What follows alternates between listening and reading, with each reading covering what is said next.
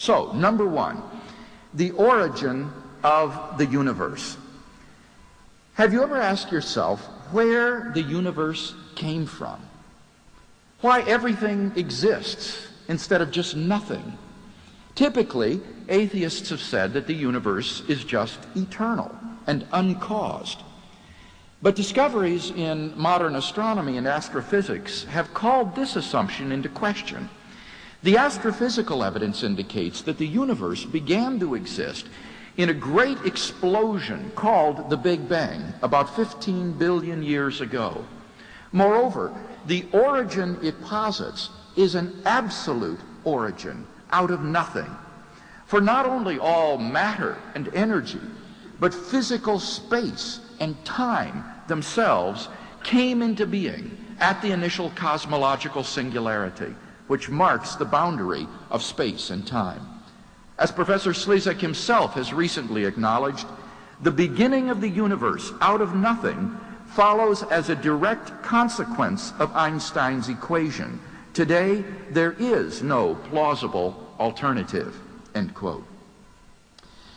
Now, this tends to be very awkward for the atheist, for as Anthony Kenny of Oxford University urges, a proponent of the Big Bang Theory, at least if he is an atheist, must believe that the universe came from nothing and by nothing. But surely that doesn't make sense. For such a conclusion is, in the words of philosopher of science Bernhoff Kanitscheider, in head-on collision with the most successful ontological commitment in the history of science, namely the metaphysical principle that out of nothing, nothing comes. So why does the universe exist instead of just nothing? Where did it come from? There must have been a cause which brought the universe into being. We can summarize our argument thus far as follows. Premise one, whatever begins to exist has a cause. 2, the universe began to exist. 3, therefore, the universe has a cause. Now, from the very nature of the case as the cause of space and time, this cause must be an uncaused, changeless, timeless, and immaterial being of unimaginable power which created the universe. Moreover, I would argue, it must also be personal.